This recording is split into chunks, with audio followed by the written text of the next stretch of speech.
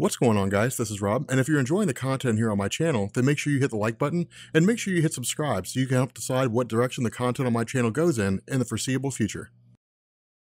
Okay, so our indie videos are usually just kind of videos I just throw out there, and it's just like things that I think are kind of cool, and they're basically comics not published by Marvel or DC. That's really kind of like the whole idea of indie stuff. Valiant I would consider to be like the third biggest publisher in terms of shared continuity. I mean, overall, Image is bigger, but Image does not have a shared continuity. You're never gonna see Spawn crossover with East of West, which is kind of disappointing because that would be really, really interesting to see. I think it'd actually be really kind of cool, but the fact remains here that there are a line of comics about the aliens, the Xenomorphs, and it's actually really cool. I was kind of thinking about this with regards to Alien Covenant coming out, which I'm really, really excited about. But the funny thing about this is that these comics basically treat everything after James Cameron's Aliens to be non-existent, which is what we all pretty much do anyway. So because of that, it's kind of weird. In this story, you have Hicks and you have Newt, but the problem is they reference Hicks as Wilkes and they reference Newt as Billy. We're not gonna do that. We're gonna call them Hicks and Newt because that's the name that most everybody knows. Which, by the way, if you have never seen Aliens, one, why? And two, you're missing out. Like, that's one of the very few, like there was a really good segment in Scream where they were talking about like sequels. Very few times do sequels ever surpass their originals, but Aliens does it, Terminator 2 does it, the new Blade Runner movie will not do that,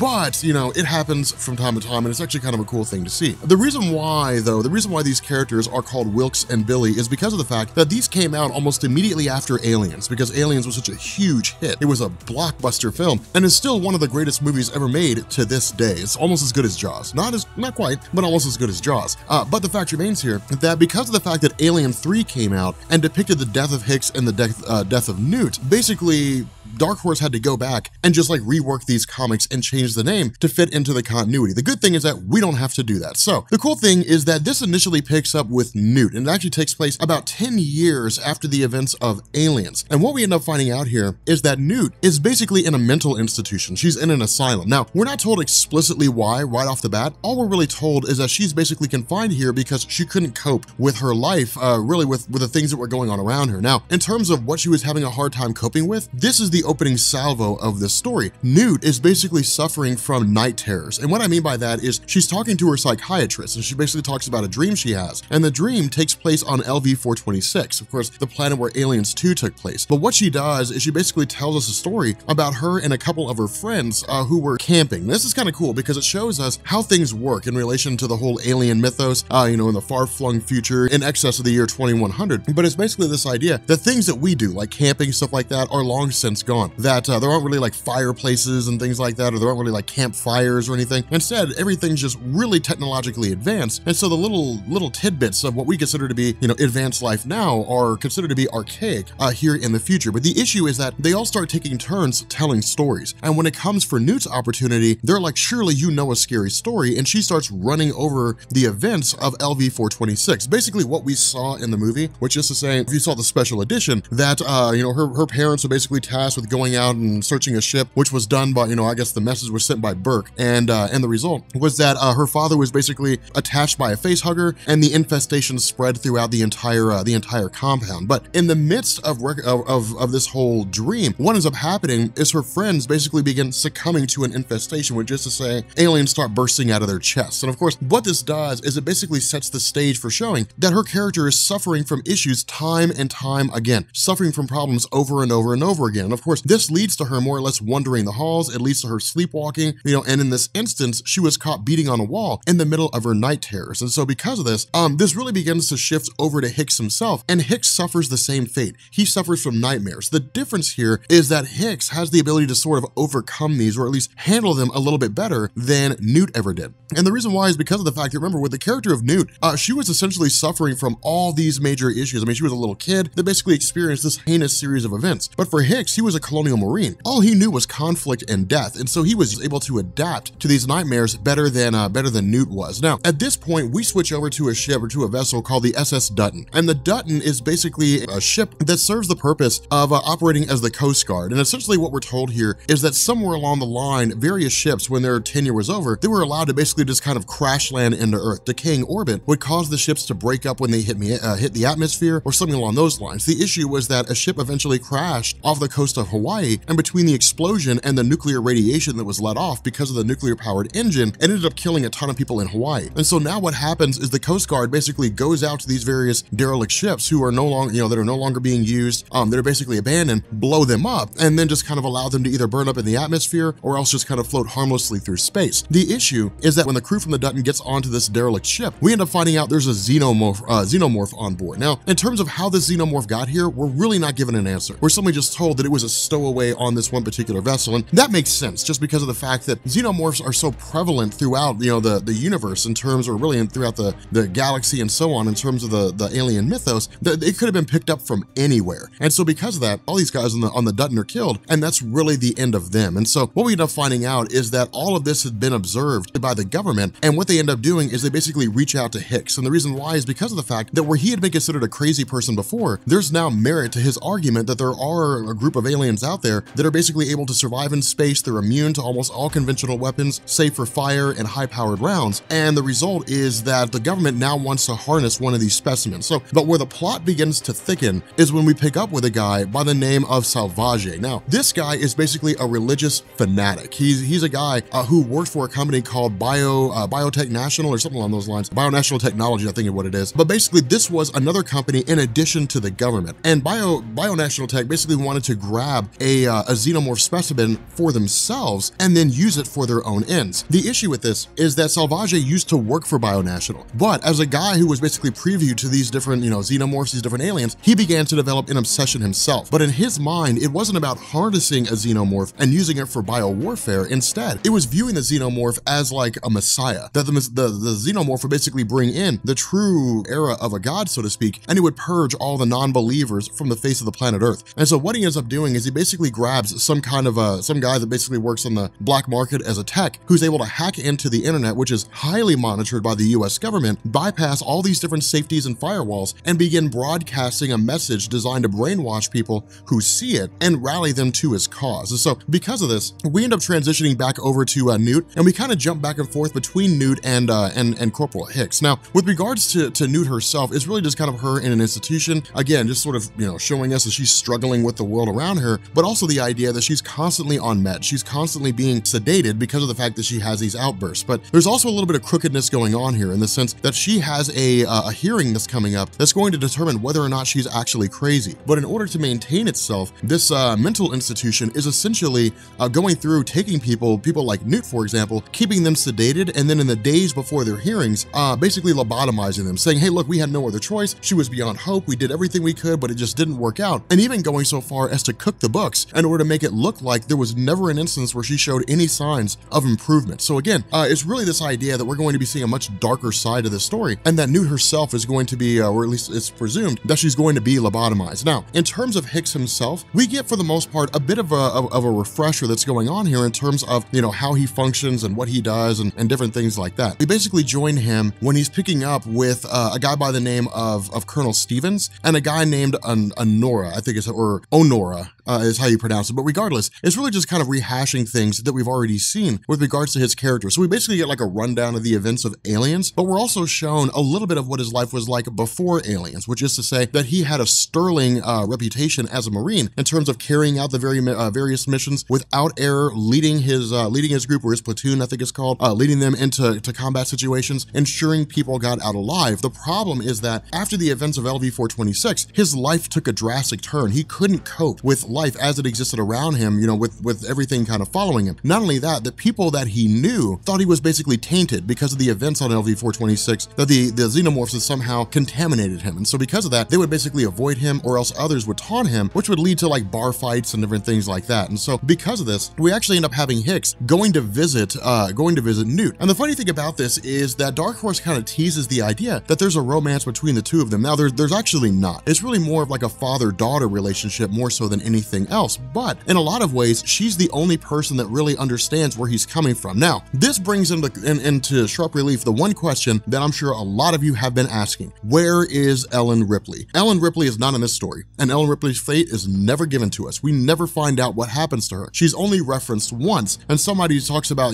says the girl, and well, you know what happened to her, and that's it. That's all we get. Now, she will make a return, but for the sake of this story, it was designed to focus only on Corporal Hicks and Newt. And now what we end up finding out here is that with the two of them talking and basically reconciling, that they're essentially struggling with everything that's going on. They're not quite able to grasp the gravity of their situation in terms of, how far they've fallen. That is to say, the nightmares they have, the terrible experiences they have, but the fact that they're both trying to function at the same time and trying to keep their lives going. Now, at this point, we jump to the introduction of a guy named Massey. And those are really kind of like the main guys in this story. There's Salvage, there's Massey, there's Hicks, and there's Newt. Newt is kind of an aside character. She'll be just there until we end up getting, towards the end of the story. But Massey is a guy who is, he's a sociopath. He's crazy as hell. But he ended up killing his parents when he was a kid. He got an MBA from Cornell in like business law or something like that. Like he got a law degree, and then he ended up joining the Marine Corps. And the reason why is because he just liked killing things. The problem is that he punched out his CO when Massey was basically making the case that there were, terrorists inside of a camp or something like that. His CO objected.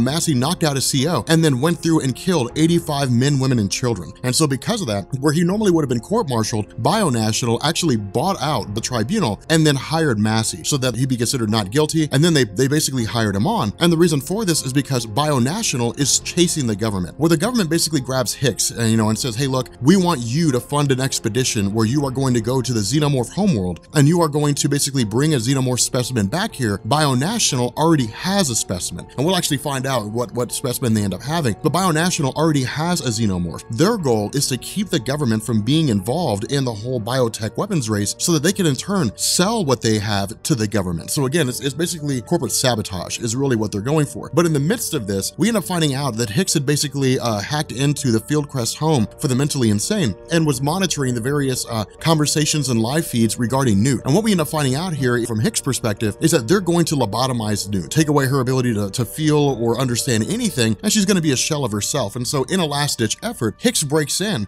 and actually frees Newt. The problem with this is this happens just before the mission, and so nobody can scuttle the mission. Nobody knows that she's there. He stows her away, and then they take off into space, and they basically exist for about 9 months later. Now, the other half of this is we also get a little more expansion on what's going on with the character of Massey in terms of just how dark he is. Where Massey had been hired by Bionational, Massey's actions were very disconcerting, and the reason why was because of the fact that Massey was basically given information on his newest mission by Bionational, which was to chase after Hicks' ship as the government was trying to get to the Xenomorph Homeworld. And the issue with this was that the message was sent unencrypted, which meant that his wife and his son saw the message about these Xenomorphs, and as a result, Massey broke the necks of his wife and his son and then made it look like a double homicide, and the cops helped him to clean it up. So again, it's a pretty dark scenario, a pretty screwed up situation. But at this point, we switch over to a guy by the name of James Lakowski, or Jim Lakowski. And this is when we find out Bionational's,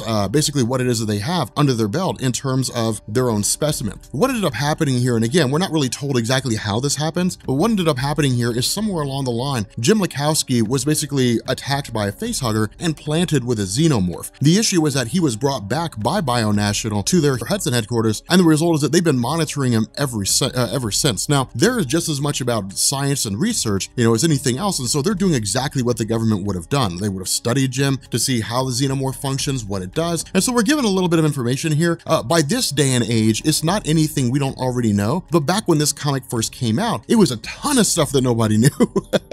Nobody knew about the gestation process of the Xenomorphs. All we really knew is whatever came out with the special edition of Alien, where we actually found out that the original life cycle of the Xenomorph was going to be that they were basically eggs, and the eggs were going to, release facehuggers that would attach to people. In turn, those would give birth to new Xenomorphs, and then those individuals would be basically rematerialized into cocoons to keep the entire process going. There's a really, really cool scene in the Alien special edition when Ripley goes down to the cargo hold, I think it is, and ends up finding like Dallas, and I can't remember who the other guy was, but ends up finding Dallas being converted into a cocoon, and she ends up setting him on fire just because they asked her to. But the fact remains that it was a pretty haunting moment. But this new life cycle, as it was created by James Cameron, which is to say the Queen, planting cocoons and then so on and so forth, this is basically what they're studying. And so in their mind, they don't know how long the gestation period lasts. All they know is that Jim Lakowski's been planted with a Xenomorph, and at some point it will emerge from him. But even they don't know know how this happens, because keep in mind, LV-426 is way out there, and with the exception of people who were able to gain access to the various files that were provided by the federal government or picked up by the government, as well as whatever statements were made by Newt and Hicks, no one really knows how xenomorphs function. And so because of that, again, it's just as much research and study as it is anything else. And so because of this, what we end up doing is we actually jump back over to Hicks, only to find out, that Colonel Stevens did not know, again, that Newt was on board, but ultimately found the stowaway, and then of course forced Hicks to reveal that he had brought her on board. Now, in truth, because of the fact that there's so much politics going on here, not much really ends up playing out. It's really just kind of the idea that Hicks himself, is just kind of like, hey, look, we can deal with this when we get back, but for right now, we've got more important things to deal with. But in the midst of all this, someone, and we don't know who, is going through and killing people on the ship, effectively sabotaging it. And so again, it's creating all kinds of different and crazy situations. But jumping back over to Jim Lakowski, the moment whereby the xenomorph begins to emerge, what he ends up doing is grabbing the gun from one of the guards and then shooting other guards and then making his escape,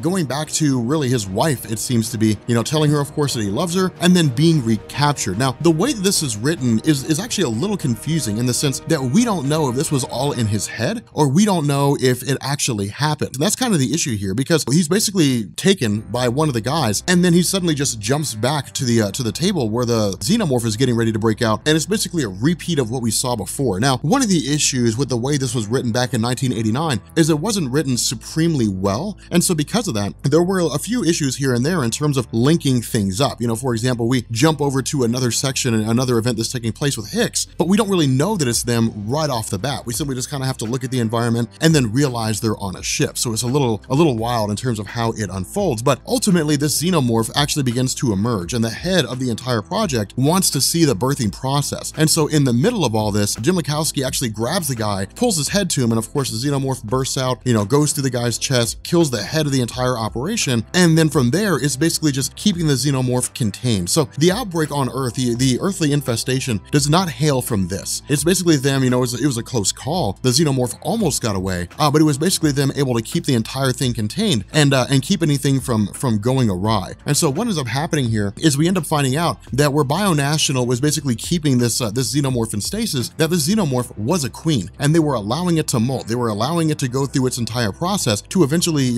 grow to its full fruition, to the point where it would begin the process of laying eggs. Now, this is a very dangerous game, and the reason why is because Bionational, again, does not know exactly how the xenomorphs work. They have a good idea, but they're basically learning about them as they watch them. So all they know is there's this massive 20-foot queen, basically with an ovipositor planting these eggs all over the place, and they don't really know what's going to happen. I mean, they know that, if they walk up to one of the eggs, that a face hugger will latch onto them, but they don't know how fast these things grow. What we end up finding out is that through the actions of Salvage and the fact that he's basically amassed hundreds, if not thousands of followers through his different broadcasts, that one of these individuals actually comes up to the Bionational building where the queen alien is being held with a bunch of explosives around her waist and blows it up, effectively blowing a hole in the entire facility, and then allowing all of Salvage's followers and Salvage himself to enter the facility. Now, the crazy thing about this is that it's only at the moment when he's bonded with a facehugger that Salvage realizes the gravity of his crimes. In his mind, he was so far gone, he was so far involved in religious zealotry that he didn't realize what it was that he was getting into. In his mind, he was going to be able to communicate with the xenomorphs. He was going to be able to talk to them. He was going to be able to say, hey, look, you guys can have all these different people around the world, but don't touch us because we're your loyal followers. We love you. But as we know, xenomorphs are driven by instinct, but this is what Salvage didn't grasp. In his mind, they were intelligent. He could communicate with them, so on and so forth. And so again, these xenomorphs, the facehuggers, do not differentiate between Salvage and anybody else, and all of his followers are basically attacked. Now, for the crazy people who were there, that's what they were shooting for in the first place. But because of the fact that,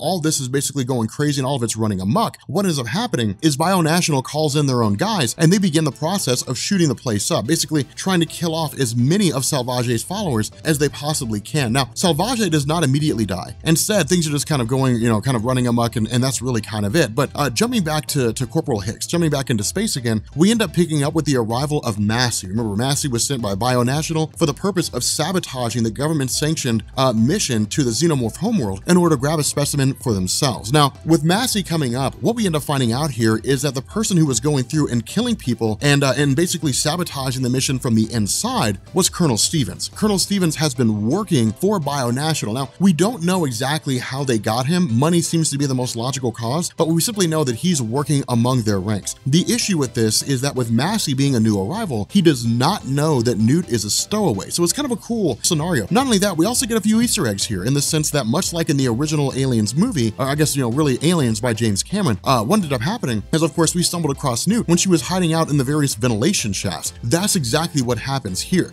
Newt basically takes to the ventilation shafts and begins playing more of a reconnaissance role, listening to the things that Massey's saying, how Massey's taking Hicks prisoner, how Massey's basically there to sabotage the mission, to kill off all the Marines, different things like that, but it can't be done in a way that looks illegit, because remember, the government always keeps tabs on what it is that's going on, and so where Stevens was able to sabotage things to a degree, the mission has to look like a complete and total catastrophe. And so what ends up happening here is Massey basically forces all the Marines to descend down onto the surface of the Xenomorph Homeworld, and then what's going to follow is basically just a bloodbath. And that's exactly what it is. I mean, they go in there and they had no clue what it was that they were getting into. Now one, this is the Xenomorph Homeworld, which means the numbers are higher here than anywhere else. Now we'll actually find out later on in the Xenomorph comics, assuming that we get that far into it, that there's actually a civil war among the aliens. You have the red and you have the black ones. And so there's basically kind of their own little civil war taking place. And it's a really cool built up and drawn out concept. But the fact remains here that with Massey basically continuing to hold Hicks hostage and watching the events unfold, we basically have, Newt making her presence here. Now, this is kind of interesting because remember, Massey's still going by the idea that this all has to seem like a catastrophe. And so because of that, he actually sets the ship to self-destruct. And what'll happen is it'll basically look like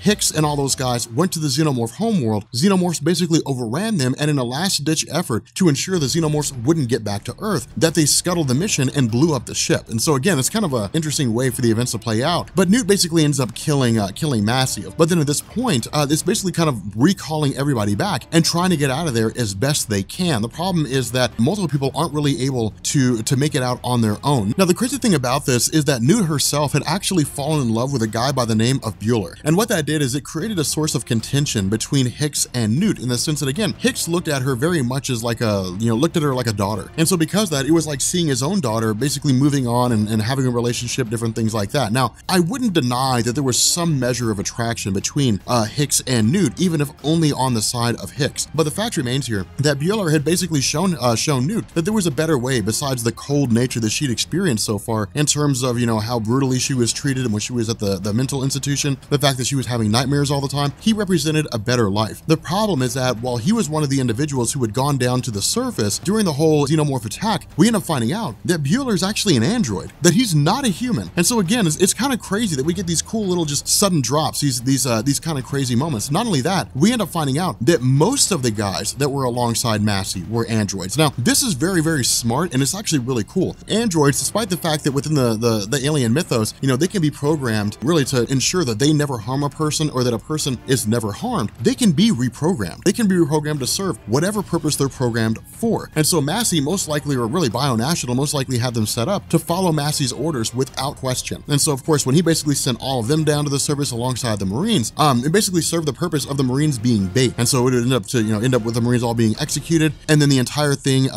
really kind of coming to a close. The problem is that the story begins to get a little crazy, get a little wonky, once we end up with the arrival of one of the space jockeys. Now, keep in mind, this is long before Prometheus, and Prometheus actually changed a lot of the stuff that was here. When this story first came out, there was no Prometheus. All we knew was that there was just the space jockey in the first Alien movie when they got inside the ship, and that was it. We didn't know anything else. And so because of that, this space jockey basically demonstrates telepathic abilities. And what it does is it communicates directly with Newt, and it both reads her mind and feeds her information at the same time. And what it basically tells her is that the iconic space jockey, the one that we think of when we think of the first Alien, was the friend of this existing space jockey, more or less. And so this jockey basically showed up on the Xenomorph Homeworld out of revenge more so than anything else. And so because of that, where this jockey is able to kill, a lot of these Xenomorphs with the greatest of ease, really showing no difficulty whatsoever, we end up picking up with Newt and Hicks essentially just bailing out of the planet, taking off, heading back to Earth, and then we transition back over to Earth itself. And what we find out is that about a year after these events had taken place, again, because of the fact that it takes a little over a year to get from Earth over to the Xenomorph Homeworld, during this time when Newt and Hicks are basically making their return trip, we end up finding out that some of these individuals who were infected by the Xenomorphs basically survived the entire, massacre by Bionational. And so the result was that the Xenomorph infestation began to spread throughout the world, that various people began experiencing Xenomorphs kind of exploding out of them. We end up having of course, Salvage, who survives on a plane, indicating that we're going to see a Xenomorph outbreak on this plane. We end up having, various instances where queen aliens begin to manifest, where they begin to grow. So the Earth has multiple queens. And then, of course, we have the government trying to crack down on everything by killing anybody who's infected and killing every Xenomorph where they can. But at the end of the day, it doesn't matter because they grow so rapidly and they grow so fast that there's almost no way to stop the entire infestation process. And so what happens is the story essentially ends on the idea that Hicks and Newt are going to return to Earth, only to find out that where they left one massive problem, one massive mission failure going to the Xenomorph homeworld, they're going to come back to Earth and find that the entire Earth has been infected with Xenomorphs. But with that being said, guys, if you are new here to Comments Explain, you guys enjoyed this video, make sure you drop a like, make sure you hit the sub button to become a member of the Rob Corps, and let me know if you guys want to see more Xenomorph stuff like this, because it's really cool and it's really interesting in terms of how it all unfolds and what all happens. But anyway, guys, we're gonna go ahead and bring this video to an end, and I will catch you all later. Peace.